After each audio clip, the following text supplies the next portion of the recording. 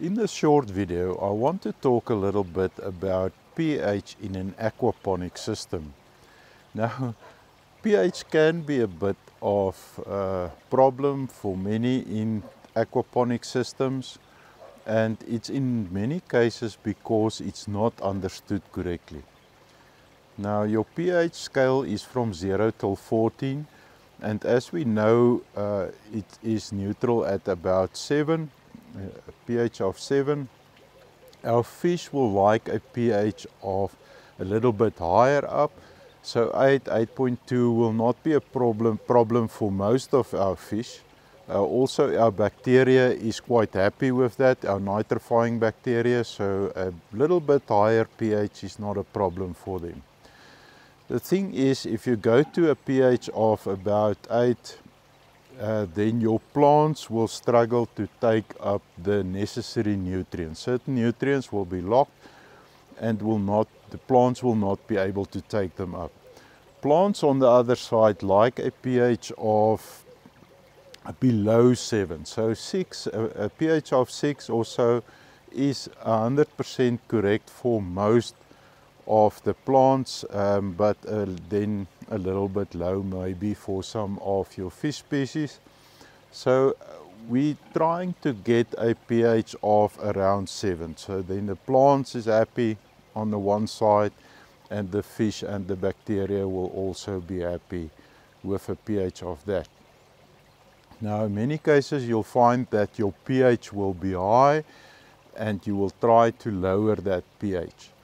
Now, there's different things that can be used to do that, but before I get to those solutions, I just want to state this, that pH, the natural pH in an aquaponic systems will initially be maybe a little bit high, but over time it will come down. And the reason for that is because your nitrification process, a byproduct of that nitrifying bacteria, is an acid that will over time naturally lower your pH.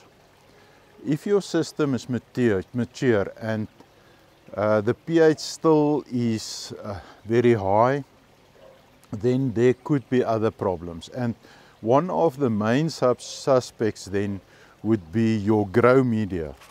So it doesn't matter what type of grow media you use, but you must test it if it's inert, if it's not going to change your pH or take your pH up.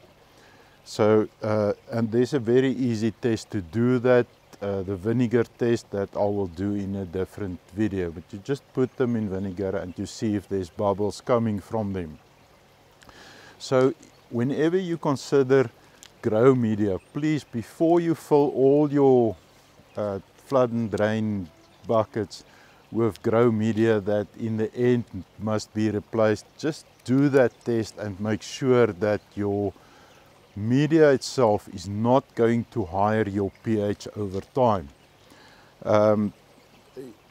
Typically types of limestone and things in your grow media will take your pH up till above 8, and that could be very problematic for you, and there's absolutely no way that you can correct that. You can add acids as much as you like, the pH will go down, but it will almost immediately start to rise again. So your grow media is one of the most important things that you must consider in an aquaponic system. Make sure that it's pH neutral, that it's not going to influence your pH.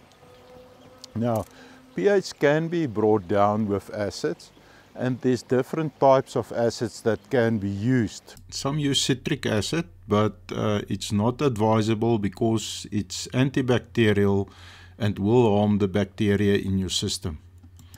Some people use vinegar. Vinegar is a very weak acid and will definitely not work over time. You will rather have pickled fish than a correct pH.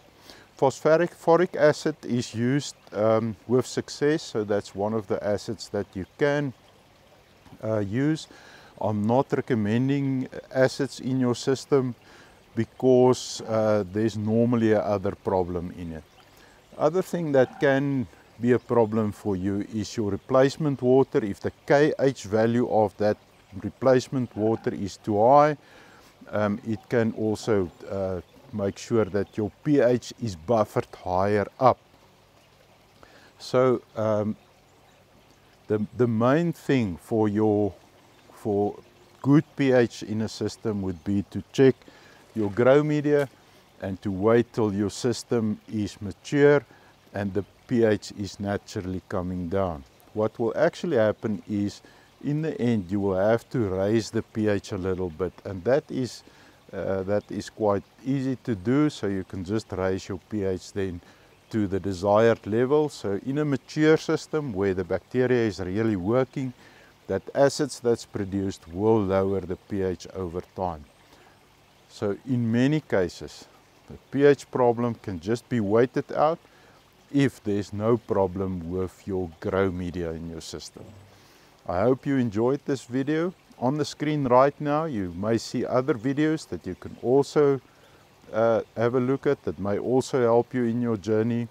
Thank you for watching. If you enjoyed this video or if you found any value, please hit the like and the subscribe, and I will see you in the next video. Thank you and bye-bye.